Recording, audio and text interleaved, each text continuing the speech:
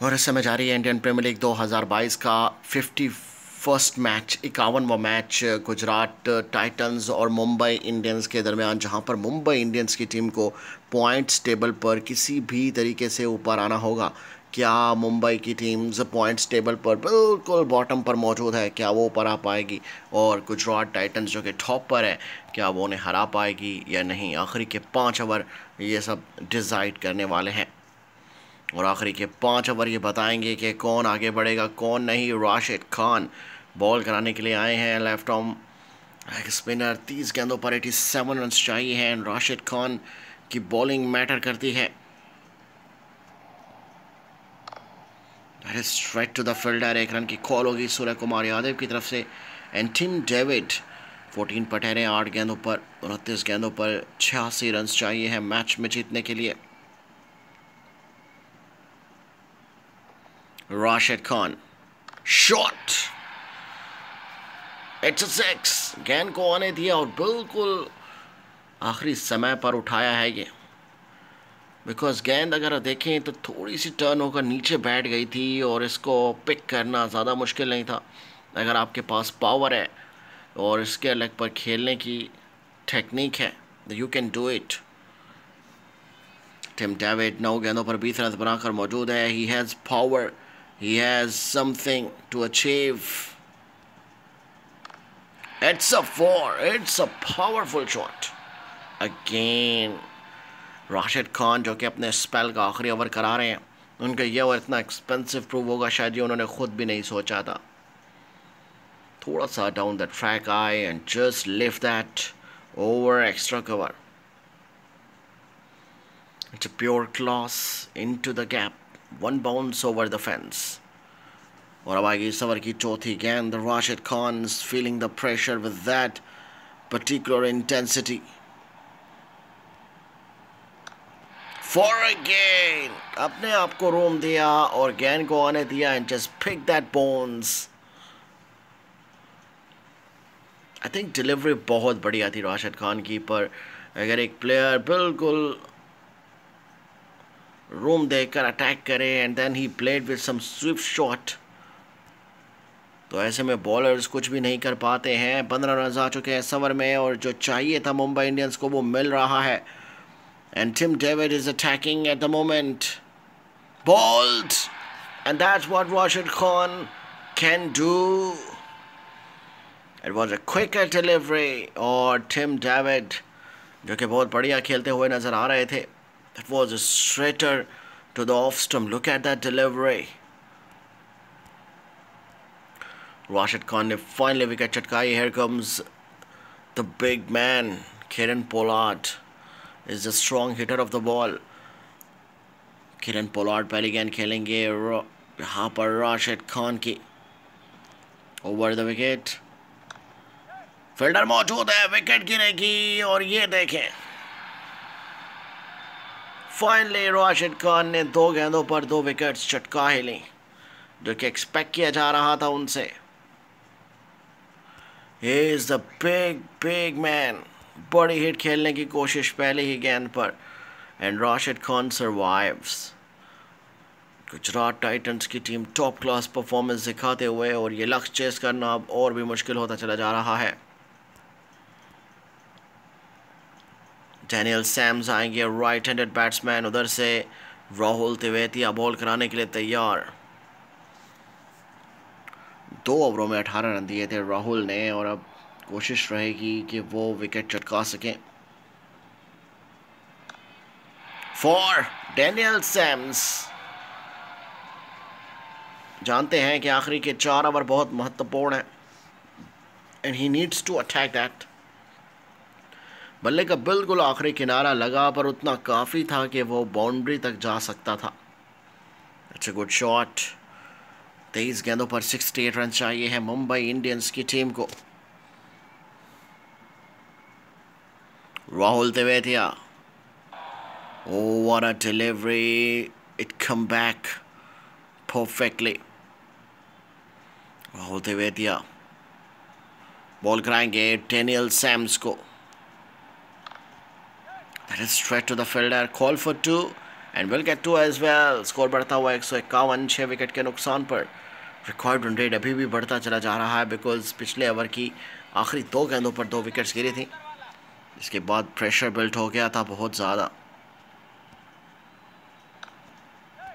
Fielder मौजूद, इतनी तेज shot नहीं थी, शायद 3 रन आसानी से बन जाएंगे डेनियल सैम्स की तरफ से। एंड यस, 3 रन आसानी से बन गए हैं। स्कोर बढ़ता हुआ 154। 9 रन इस ओवर में आ चुके हैं एंड डेफिनेटली 18 रन प्रति ओवर अगर आपको चाहिए हैं तो बड़ी हिट ज़रूर चाहिए होगी। Shot as straight as possible. जैसा कि हम जानते थे कि एक बड़ी हिट चाहिए है जब आपको 18 रन प्रति ओवर चाहिए हो। You need big hits and that's what it happens. Look at that, ball को आने दिया और full faith of the bat से खेले हैं। 1 बाउंस ओवर द फेंस। और अब आगे इस ओवर की आखिरी गेंद एंड डेफिनेटली वो इस पर भी अटैक करना चाहेंगे। राहुल तेवेटिया, शॉट, कदमों का इस्तेमाल, बड़ा छक्का, out of the ground. What a shot that is. और ये यॉर्कर डिलीवरी थी और ऐसे में क्विकर भी थी। पूरा मौका मिला लो फुल टॉस में कन्वर्ट करने का और बहुत बढ़िया shot, perfect execution Daniel Sam's की। हार्दिक पांड्या उधर से बॉल कराएंगे, इधर से सूर्य कुमार यादव 23 गेंदों पर 37 रन बनाकर मौजूद है। 18 गेंदों पर 53 रन चाहिए है मैच में जीतने के लिए।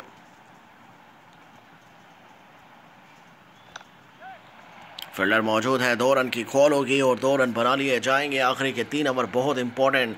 मुंबई इंडियंस यहाँ से अपनी विकेट लूज ना करे बिकॉज ये दोनों प्लेयर अब सेट हो चुके हैं। एक तरफ से डेनियल सैम्स हैं, दूसरी तरफ से सूर्य कुमार यादव हैं और सेट बैट्समैन का क्रीज पर होना बहुत ज़रूरी है। Completely missed from the captain. ये दूसरा ओवर करा रहे हैं हार्दिक पांड्या और अगर ये ओवर वो बचा देते हैं और इस ओवर में कोई बाउंड्री नहीं लगती है तो बहुत बढ़िया। इस ओवर की तीसरी गेंद, लूज डिलीवरी, ऑफ साइड पर सीधी गेंद थी और डेनियल सैम्स ने कोई चूक नहीं की। एक आसान सी शॉट जनरेट हुई and that is what it is required from Mumbai Indians. सीधी गेंद, ऑफ साइड ऑफ और आसानी से चौका। 15 गेंदों पर 47 रन चाहिए हैं और डेनियल सैम्स 7 गेंदों पर 15 रन बनाकर मौजूद है।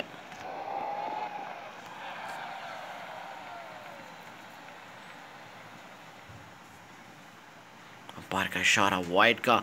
15 गेंदों पर 46 रन चाहिए हैं। हार्दिक पांड्या इस ओवर की चौथी गेंद कराएंगे। Shot, loose delivery and perished. Mumbai Indians की टीम मैच में वापसी करते हुए अभी भी बहुत कुछ करना बाकी है मुंबई इंडियंस की तरफ से। एक और लूज डिलीवरी थी, लुक एट दैट, बहुत ज़्यादा लूज डिलीवरी थी, शॉर्ट पिच थी, ऐसे में पूरा फ़ायदा उठाया डेनियल सैम्स ने इसका। फील्डिंग में परिवर्तन, 8 गेंदों पर 21। डेनियल सैम्स के दोनों प्लेयर्स सेट हो चुके हैं और बहुत बढ़िया तरीके से खेल रहे हैं। Hardik Pandya, four, no need to run for that one. 17 run आ चुके हैं इस ओवर में, 17 रन आ चुके हैं। 18 रन प्रति ओवर चाहिए थे और 17 रन ऑलरेडी आ चुके हैं और अभी भी एक गेंद बाकी है। ये बोनस हो सकती है मुंबई इंडियंस के लिए अगर इस गेंद पर अटैक होता है तो। 13 गेंदों पर 36 रन चाहिए हैं। डेनियल सैम्स तैयार है, हार्दिक पांड्या। सो अब अभी भी 18 रन प्रति ओवर चाहिए होंगे इन 2 ओवर्स में। अल्जेरी जोसेफ बॉल कराने के लिए आएंगे, उधर से सूर्य कुमार यादव तैयार हैं खेलने के लिए। मुंबई इंडियंस की तरफ से सूर्य कुमार यादव 1 डाउन आए थे एंड क्रीज पर मौजूद। 4, easy pick, easy boundary. Offside पर कोई फील्डर नहीं था, ऐसे में गेंद जब ऑफसाइड पर आएगी तो एक आसान सा ऑप्शन रह जाता है। हार्दिक पांड्या की लूज डिलीवरी हम कह सकते हैं। Hit it hard. मेरे ख्याल में तमाम फील्डर्स को सर्कल के बाहर होना चाहिए है बाउंड्री रोकने के लिए, जैसे कि अब फील्ड सेटअप है, मुझे यही पसंद थी शुरुआत से ही। और ऐसे में at least boundary. Oh what a catch! इस किस्म की फील्डिंग परफॉर्मेंस मैच का पांसा पलट देती है। What a fielding! और यही हार्दिक पांड्या अपनी टीममेट से चाहते हैं। बड़ा ब्रेक थ्रू मिला एंड मौके पर सूर्य कुमार यादव जब खतरनाक नज़र आ रहे थे, विकेट मिली है। शॉर्ट पिच डिलीवरी थी हार्दिक पांड्या की। ही pick that down the leg side. Square leg पर फील्डर मौजूद था, डिफिकल्ट था कैच पकड़ना, but look at that dive and look at that taking and grabbing.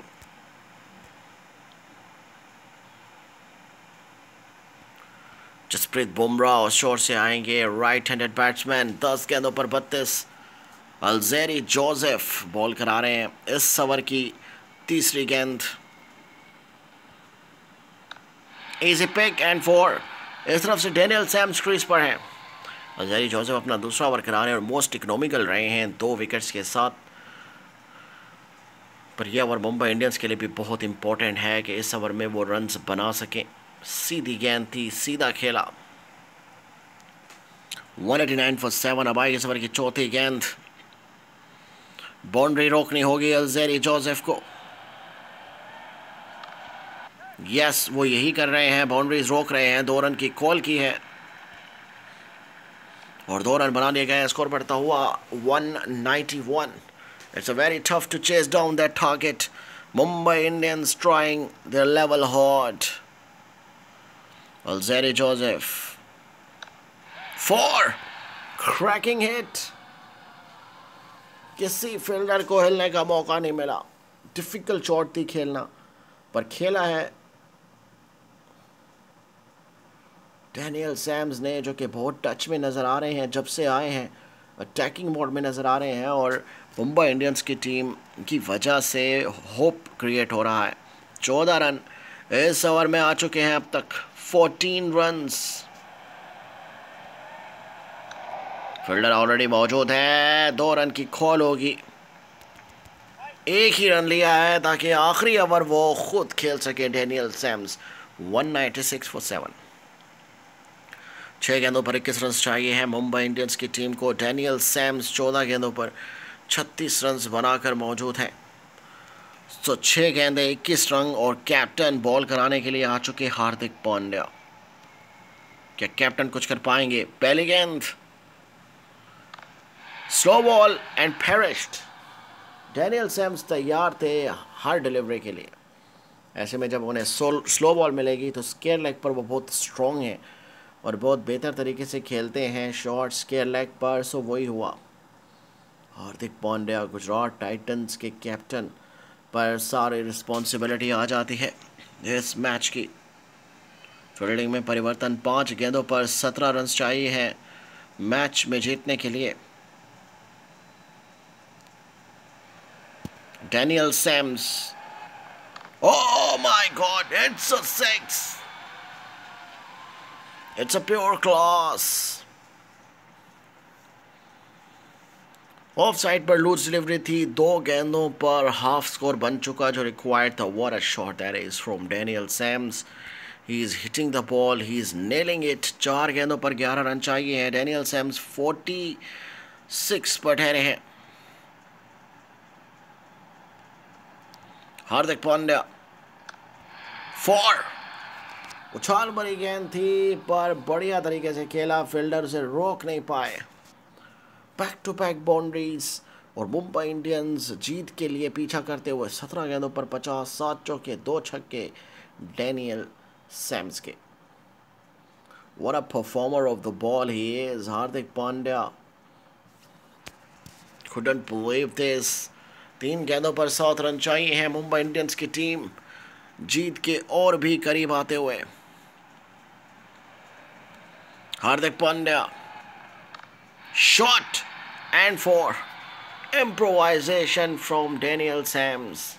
Fine leg पर कोई फील्डर नहीं था, ऐसे में बढ़िया तरीके से खेला। डिफिकल्ट शॉट थी और हार्दिक पांड्या का आइडिया अच्छा था। यॉर्कर डिलीवरी का, पर वो इतना काम नहीं आ पाया। और अब आएगी इस ओवर की second last game. Hardik Pandya क्या कुछ कर पाएंगे या नहीं, we will find it out. Hardik Pandya over the wicket.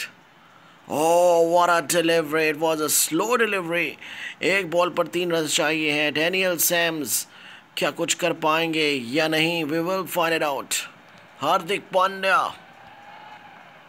4 fine leg पर खेला डैनियल सैम्स ने, एंड फाइनली मुंबई इंडियंस की टीम ने यह मैच किया अपने नाम। This is brilliant stuff. Mumbai Indians one by 3 wickets. Credit goes to Daniel Sams for 58 नाबाद। बहुत बढ़िया। और आज के मैन ऑफ द मैच भी रहेंगे डैनियल सैम्स।